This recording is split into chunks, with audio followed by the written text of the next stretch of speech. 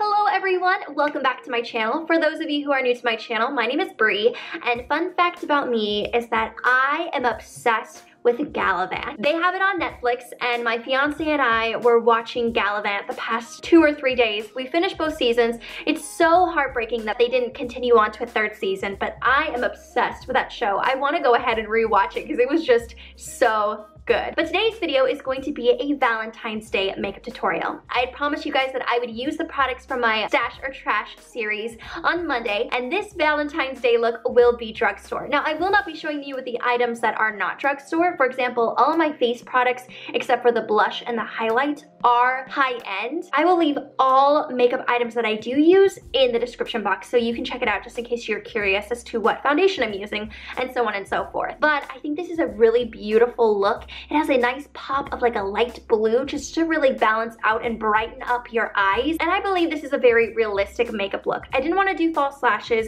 I didn't want to do a bold red lip. To be honest, my man is not the biggest fan of false lashes, nor is he the biggest fan of me wearing red lipstick or dark lipstick, because then he can't kiss me. And Valentine's Day for me, I love to share the love. I think this is a great look that you can take from day to night, and it'll be the perfect realistic drugstore makeup tutorial for you guys.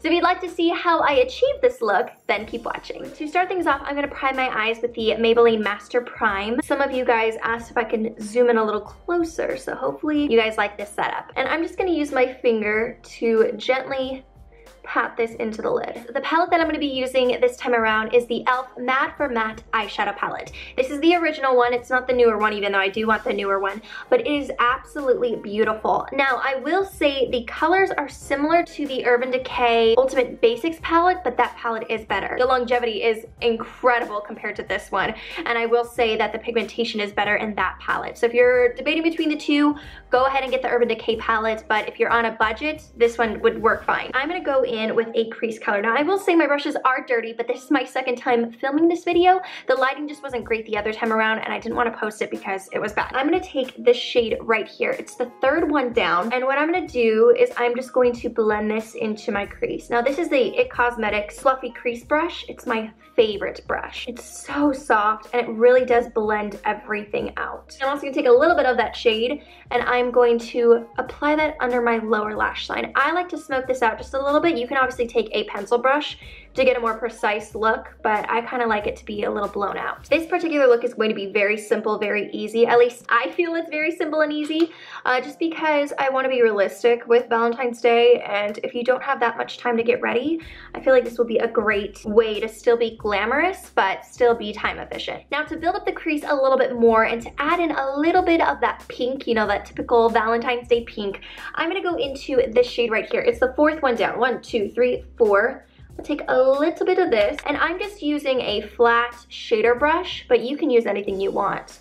It just goes to show that brushes can be versatile, and I'm just placing this into the crease. As you can see, it adds a little bit more warmth and adds a little bit of a pink tone to your look. For me, it just really brings out my hazel eyes, and I love it so much. Just take a little bit of that, and I'm gonna go underneath my lower lash line too. Now I'm going to be moving on to the lid, and for the lid, I'm gonna be using this beautiful light blue shade. This is by NYX, and it is in the shade Frostbite.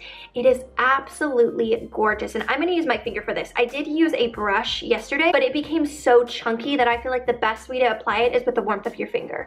So I'm just going to press this on the lid. I feel like this is a great alternative to any type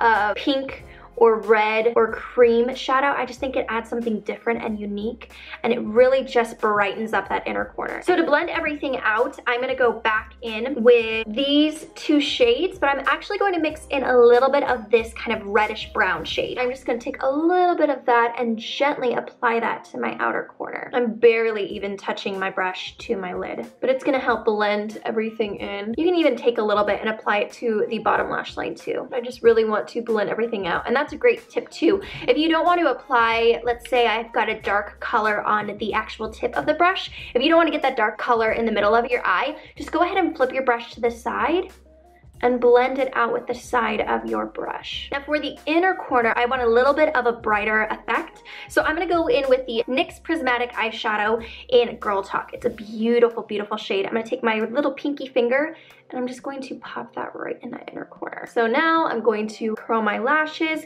Now you don't have to curl your lashes. I just like the effect of curled lashes. And I like to do this before liner because I've noticed that when I apply liner first and then go in and curl my lashes, the eyelash curler tends to take off some of the eyeliner. And if we're taking all of that time to work hard and make sure that our eyeliner is perfect, I feel like it's best to use the tool beforehand. So what I'm gonna do first is I'm going to tightline, and I'm going to be using this NYX Slide On, Glide On, Stay On, and definitely a Turn On eyeliner in jet black. And so I'm just going to tightline my top lash line, and only my top lash line. What it basically does is it makes the appearance of fuller, voluminous lashes. Then for liquid liner, I'm gonna be using my Jessie's Girl Waterproof Liquid Liner. I love this liner, however, I cannot talk while doing this liner because I fully have to concentrate. So hopefully I'll be in frame when I do this because I'm looking down at my mirror. Basically, I'm just going to make a winged line. Now you don't have to, you can keep the look like this and keep it very soft, but I really like a winged liner. Now this one was a little thicker than I would like it to be, but that's okay. That's typically where I would put in false lashes. I'm trying not to do false lashes, but we'll see. So liner is done. Now what I'm gonna do is I'm gonna put on my mascara. I do not have a drugstore mascara, but you can go ahead and use whichever mascara you are using. By the way, any of the products that I do use that are not drugstore, I will put them in the description box just in case you're curious. So I'm gonna put on mascara and we will be right back. I did not put on false lashes as I don't think like I really need it. So I'm gonna actually move on to the brows. And the products that I'm using for my brows are drugstore items. So the first one I'm gonna use is this L'Oreal Brow Stylist Definer, and I'm in the shade Brunette. So what I like to do is I like to brush my brows up and then comb them out. I'll take the actual product and I will gently start to outline my brows first, trying to get the shape that I want. I need to work on my brows again because they are losing the shape. And then once I have the shape that I want, then I will slowly start to fill them in. And what I've been really liking lately, just to create fuller brows, is brushing upward and then brushing downward so that it actually gets on my skin. And then I'll take the spoolie and just brush out the product and really blend it in. Now to fill out the brows a little bit more, I'm gonna be taking this Pixie by Petra brow palette. This is the Shades of Brow palette. And what I'm gonna do first is I'm going to take a mixture of these two dark brown shades. So this chocolatey brown and then this dark brown. And I'm gonna focus this on the outer portion of my brow.